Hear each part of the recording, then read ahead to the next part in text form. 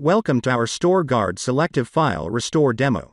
During this demo, we will show how to selectively restore files using FalconStor time views. First, let's look at the demo environment. The demo environment consists of Hitachi Storage, which is provisioned to StorGuard servers, a store site server for management, and Windows clients connected to the store site server via Fiber Channel or iSCSI. In this demo, ES FalconStor 1 will be replicating to ES FalconStor 2 over IP. Store Site is a single integrated platform that simplifies the management of data across legacy, modern, and virtual storage environments. Store Site gathers and consolidates information coming from different storage servers into a scalable repository of services, tenants, users, predictive analytics, alert rules, reporting, and historical data. Store Site provides a web-based portal for centralized management and monitoring of multiple storage and backup servers. A StorGuard server is a managed storage server that provides storage virtualization and business continuity services for continuous availability to business data in virtual and physical environments. Next, let's review some terminology. A time mark, FalconStor's trademark name for a snapshot, is an image of your data taken at a specific point in time. Time marks that have been taken with the assistance of a FalconStor snapshot agent are transactionally consistent images of your data. A time view is an accessible, mountable image of a time mark. Time views can be assigned to multiple application servers with read-write access for file recovery, disaster recovery testing and validation, data warehousing applications, and for disaster recovery. A time view allows us to restore selective, individual files as opposed to rolling back the entire disk. A consistency group contains multiple virtual devices grouped together for protection and snapshot synchronization.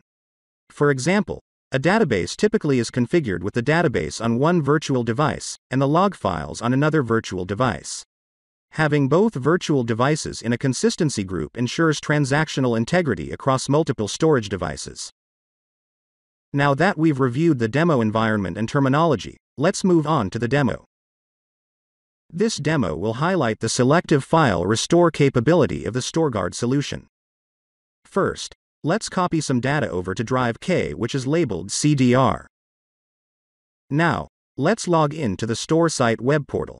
For this demonstration, let's log in as the superadmin user.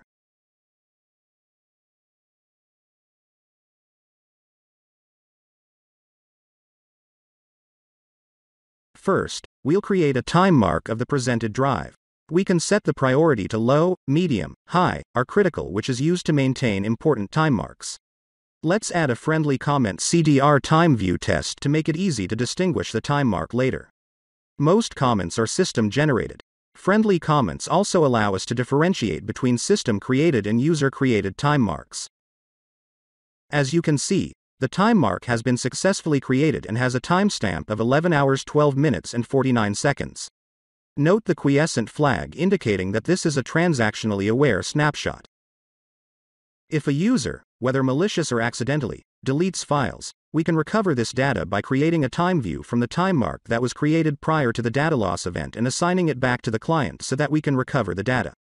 In this example, we're creating the time view from the time mark with the 11 hours 12 minutes and 49 seconds timestamp. Notice the friendly comment which helps us to differentiate between this time mark and the scheduled time marks created by the StorGuard system. The initial size of the time view is 5 GB by default. Keep in mind that the time view is meant to be a temporary device. As we write to the time view, it may grow to accommodate those writes. If the intent is to leverage writable time views for testing and validation, data warehousing, or other such activity, plan for additional capacity to account for growth associated with writing to the time view.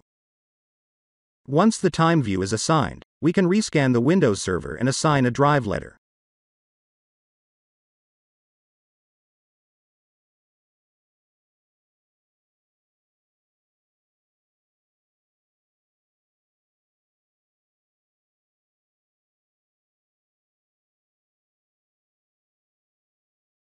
When the drive is mounted to the Windows server, we can copy the deleted files back to the original location. The process of mounting the time view was shown manually through the Store Site web portal. Mounting the time view can also be initiated using the Intelligent Management Agent, also known as the IMA. This allows the local server administrator the ability to recover data without needing access to the store site web portal. Time views can also be used for other purposes. For example, a time view may be mounted to a backup server so that backups may be completed at the discretion of the administrator. Another common use for time views is for disaster recovery. Our time view now shows up in Windows as drive letter Z. As we previously stated, the time view is an exact copy of what our K drive looked like at 1129, which was prior to us deleting the files. This allows us to select just the files that were deleted and copy them back to the original location. Often, this method of recovery is preferred to rolling back the entire disk and losing any additional changes that would have come after the 1129 time mark. Once we've verified that the data is good, we can clean up. After restoring the data, we unmount the drive from Windows, unassign the time view from the client, and delete the time view.